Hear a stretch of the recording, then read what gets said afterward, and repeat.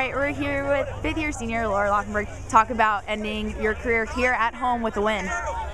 It's awesome. You know, I couldn't have asked for anything better, and it's just so great to come out here and get a win with these girls that I've been playing with forever. So.